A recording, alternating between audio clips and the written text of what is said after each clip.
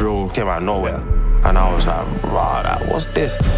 It became a huge thing, a way of young, disadvantaged people to talk about their lives. The controversial drill music scene where rappers boast of stabbing or shooting their rivals. This is what is going on in Britain right now. You might have to pay attention to this. Man can't tell me about UK drill, try to tell me that the sound is niche. A drill beat is the flow and the pattern of the beat. It's dark, it's aggressive, and it touches your soul.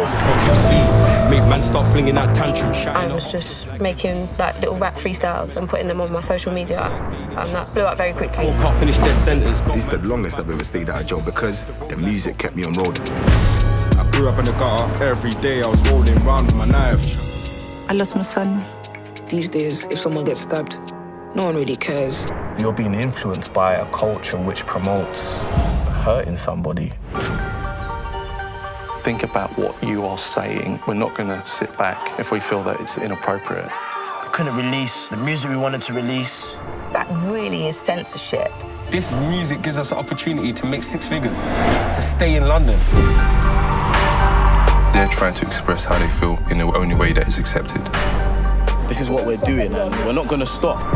Drill as a genre, it's helped a lot of people come out of that environment. And you know what? Them songs about violence and drugs caught everybody's attention.